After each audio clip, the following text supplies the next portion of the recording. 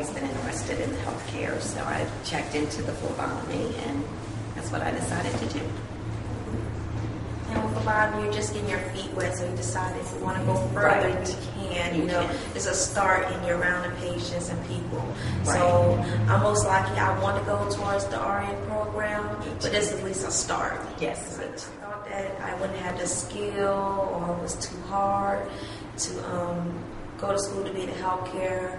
But with the instructor, they teach you the fundamentals and the things you need to know, the tools, and plus everybody's so helpful.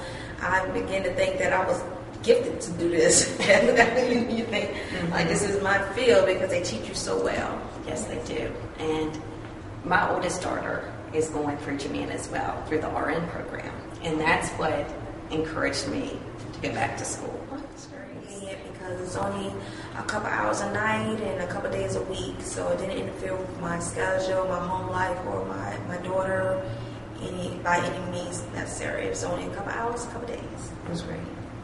And for me, I worked as the receptionist during the day, and I did my classes at night, so it worked really well for me as well.